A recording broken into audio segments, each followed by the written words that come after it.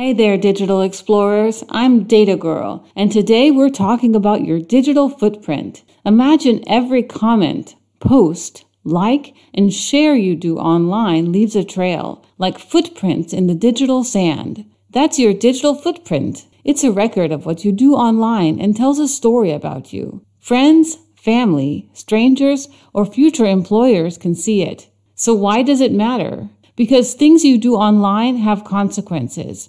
Positive actions can create a great impression, but sharing too much or posting unkind comments, not so much. It's all about thinking before you act. Also, be aware of your privacy settings. They are great friends in limiting how many footprints you leave behind. Your digital footprint, especially when put together with AI, which can quickly analyze a lot of data about you, can influence the opportunities that come your way. So if you wouldn't do something in person, you shouldn't do it online either.